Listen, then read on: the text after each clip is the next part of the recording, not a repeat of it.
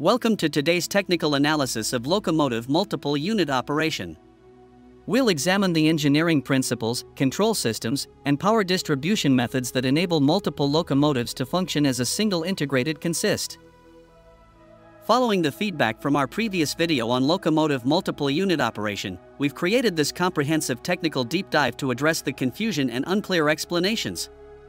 This corrected and enhanced version focuses on the precise engineering details and eliminates the ambiguities that many of you pointed out in the comments. Multiple unit operation begins with proper mechanical and electrical coupling. Modern locomotives use standardized AAR couplers with integrated electrical connections through jumper cables. These 27-pin MU cables carry control signals operating at 74 volts DC. The pneumatic system utilizes main reservoir air lines and brake pipe connections, typically operating at 90 to 110 psi for main reservoir pressure and 90 psi for brake pipe pressure. Train lines also include communication cables for distributed power systems and GPS synchronization. The lead locomotive functions as the master unit, housing the primary engineer's control stand. Control signals are transmitted through the MU cable using standardized protocols.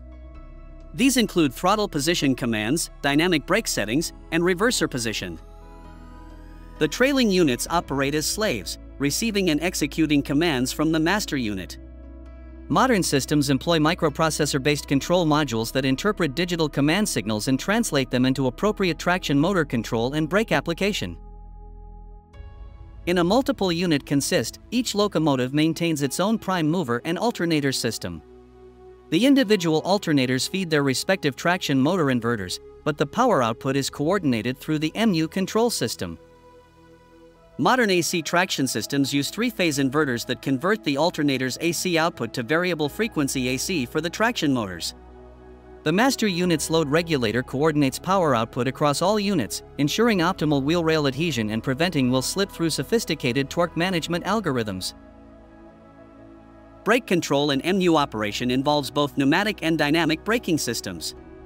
The engineer's brake valve in the lead unit creates pressure reductions in the brake pipe, which are sensed by the brake control valves on each locomotive. Dynamic braking is coordinated electronically, with the master unit commanding specific braking effort levels.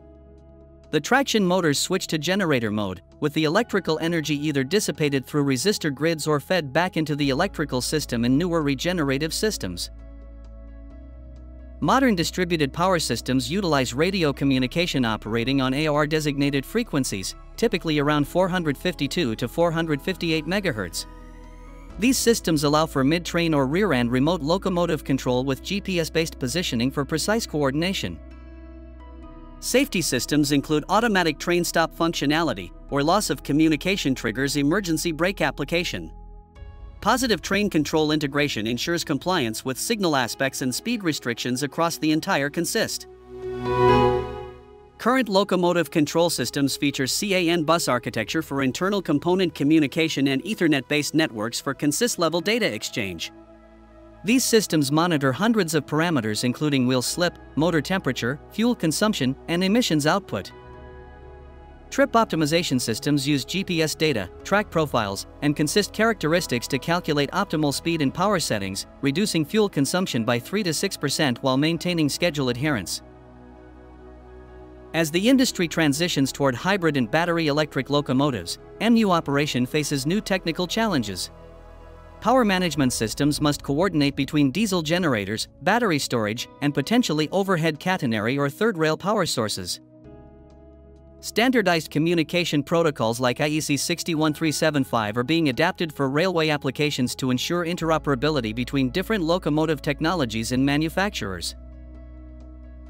Multiple unit operation represents a sophisticated integration of mechanical, electrical, and pneumatic systems.